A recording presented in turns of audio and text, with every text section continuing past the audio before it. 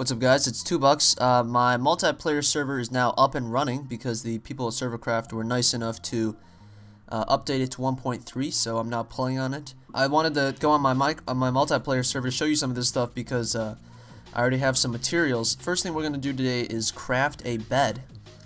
You're going to need 3 wood planks as well as 3 pieces of wool, so we're just going to go down to our storage.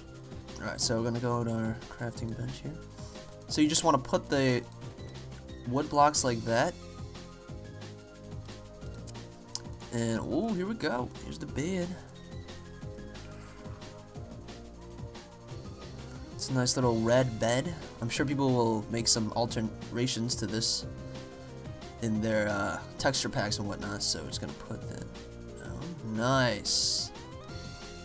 You can only sleep at night. Aw, man, I'm going to have to wait till nighttime. Let's wait till nighttime and we'll go ahead and try the bed. Alright, so it is now nighttime. We're going to try sleeping in our bed. Let's see if we can pass the time here. And we are falling into a deep sleep.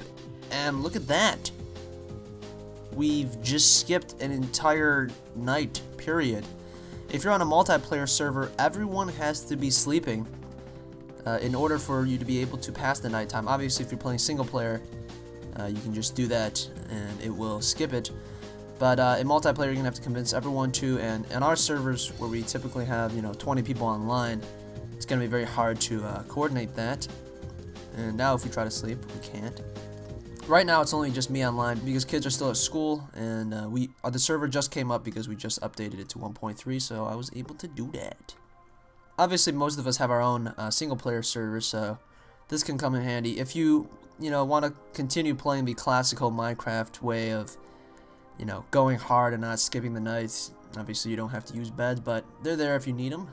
Alright guys, hope you've enjoyed. If you're new to this channel, feel free to subscribe for more helpful videos such as this one, especially when updates come out, and click on the screen now if you want to check out some other tutorials on the new stuff with the new Minecraft 1.3 update.